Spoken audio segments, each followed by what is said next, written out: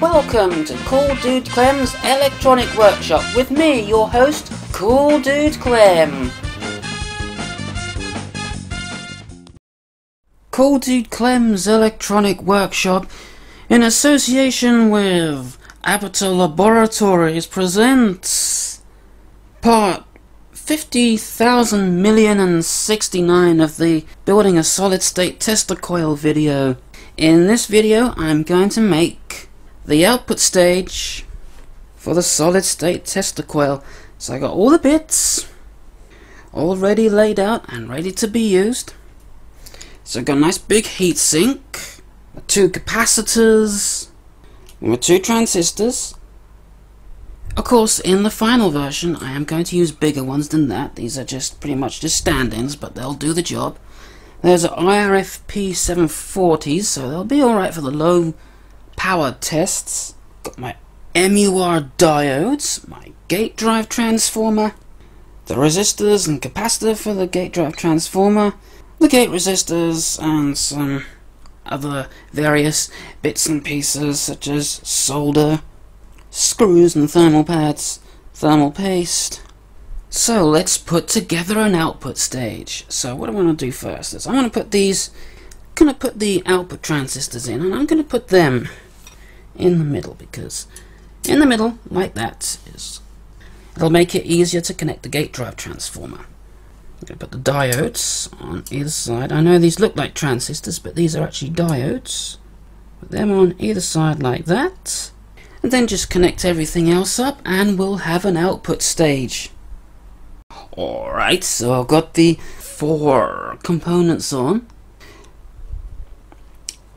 So the nice thing to do is the diode to MOSFET connections, and then I'll do the capacitors, and then the power connections, and then the gate drive transformer, connect that up, and we'll have an output stage. These are actually pretty good diodes to use because they're nice and fast switching diodes. And also, if we measure the diode that's in the MOSFETs, you can see we got a voltage drop there of 490 millivolts, but we measure across the diode, and just get that on there, it's only 385 millivolts. So any nasty reverse voltage spikes, instead of flowing through the diode in the MOSFET, they're going to flow through this diode instead, which will protect the MOSFET, and hopefully nothing will blow up. Okay then, we got the MOSFETs connected to the diodes, and if I measure the voltage drop, you can see that it hasn't changed, because as you know, electricity always takes the easiest path, so these diodes are going to handle any nasty reverse voltage spikes rather than the MOSFET's own diode have to take it. So anyway, I think now is a perfect time to put the diodes in, to connect the capacitors up and stuff. So here is the completed Halfbridge driver. Got the MOSFETs and the diodes, which is this part right here. There's the MOSFETs, there's the diodes. And for my capacitors, I've used microwave oven capacitors, and these are probably not the best kind of capacitors to use, but however, they are sure more than certainly going to be able to handle the voltage. So this is where the positive connects, this wire here. This is the negative, and these 2 wires here go out to the primary.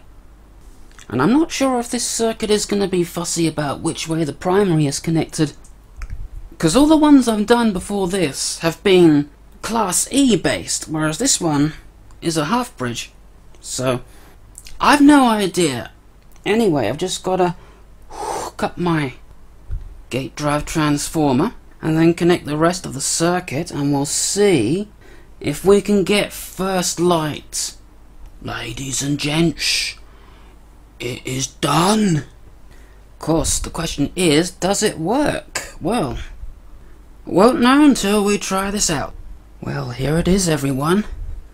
The completed Tesla coil. I can barely wait to power this up, but I'm gonna have to because it's getting pretty late. You won't have to wait though, because in the very next video I'm gonna power this up, and that video is gonna be uploaded straight after this one, and we'll see if this has all been worthwhile. All I've got to do now is add a breakout point. Done. Need to add a heatsink onto these regulators here, especially this one, since this one is going to be handling the most current, because that's going to be providing the current for the gate drive chips. And of course I want to insulate this from any nasty RF that comes off this coil, because I've had chips die that way. I like fried chips, but not those kind of fried chips. I think there's a storm brewing outside, but I'm going to be making my own lightning. And of course, also going to be making that RF meter to measure the RF coming off this thing. So that is all going to be in the next video. So, see you in the next video. Until next time, goodbye and whatever. And let's see if we get first light.